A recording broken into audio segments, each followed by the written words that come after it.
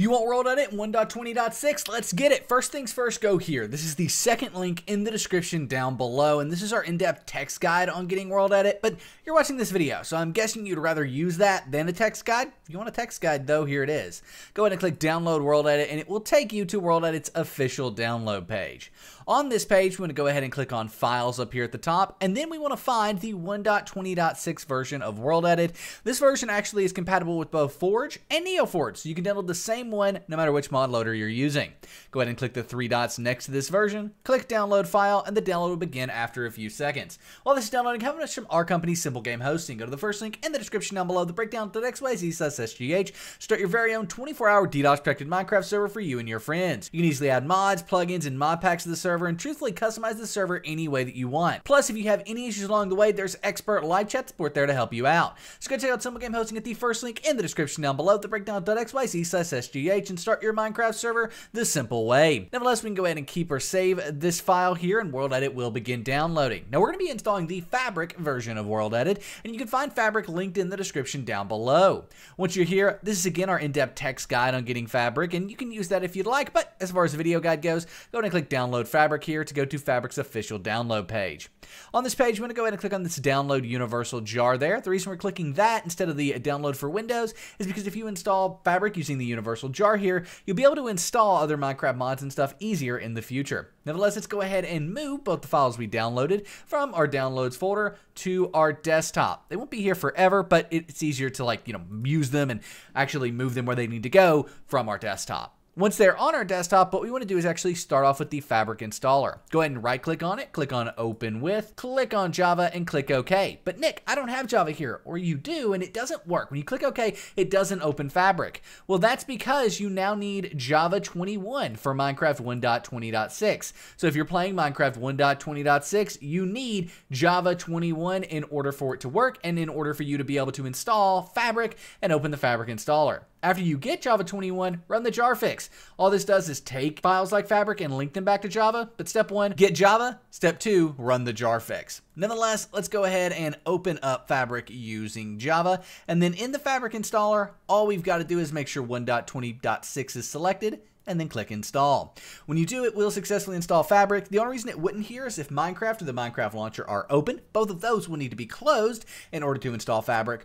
Or if you've never played Minecraft 1.20.6 before, just go open it to the main menu, close out of it, and then this will work. Nevertheless, we can go ahead and click OK and close out of the Fabric installer and actually delete it because we don't need it anymore.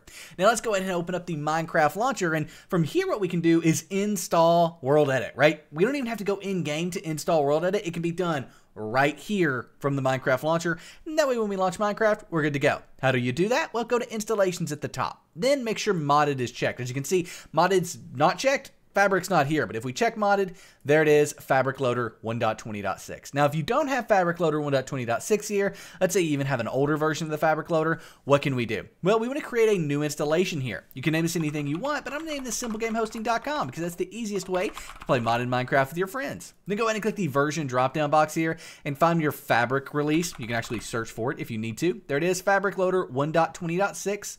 And then I'm going to change the resolution so we can see better once we get in game and click Create. Now, how do we install WorldEdit from here?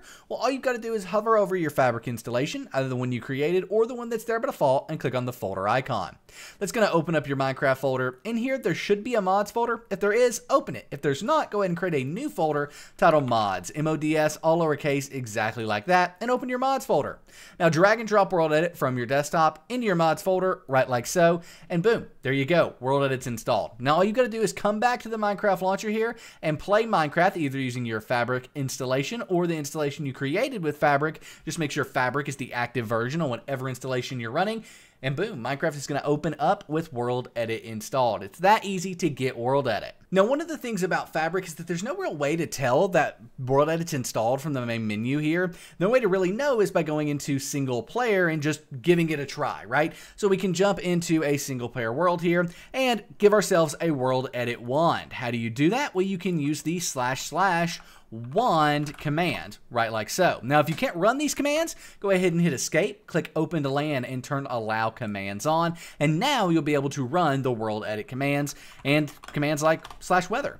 But nevertheless, once you've got a WorldEdit wand, you can kind of change this to anything that you want. So let's go ahead and left click for position 2 and right click for position 1, or vice versa. It doesn't really matter. And what we want to do is replace this grass. So we can do / replace, and then we want to replace all the grass blocks with, we'll do diamond blocks, and boom, there you go. But I don't really like how that looks, so we can do undo as well, and it will undo that. It even replanted the tree. Oh no, it didn't replant the tree there. That's okay. We can do that manually.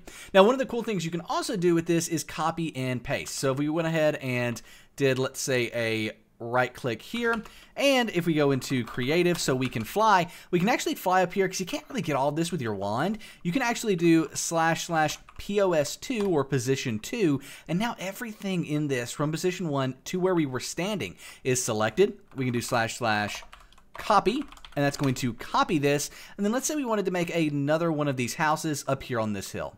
Well, we can do that, but also worth noting, I almost forgot, you want to make sure that you're standing where you want the paste to be. So we can do / copy again, and then we can come up here on the hill and paste this. But I'm going to rotate it 180 degrees before I paste it. So / rotate, and then 180 degrees.